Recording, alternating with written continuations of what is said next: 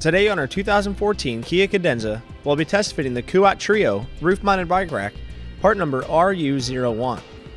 With the Thule rapid traverse roof rack system on our vehicle, we'll begin our test fit by placing the bike rack up onto the vehicle's load bars. Now starting at the front, we'll take the rubber-coated U-bolts to go around the underside of the front bar up through the pre-drilled holes at the head of the carrier. We'll then go ahead and take the black nuts to go down through the pre-drilled holes at the top of the bike rack onto our black U-bolt. Once we get all those in position, we'll move to the rear, loosen up one of the black wing nuts, and position the rubber-coated plate around the underside of the rear bar. We'll then reinstall our wing nut and tighten both of them down. Now moving back up to the front, we'll then use the included tool to tighten everything down. With the bike rack secured, we're ready to load up our bike.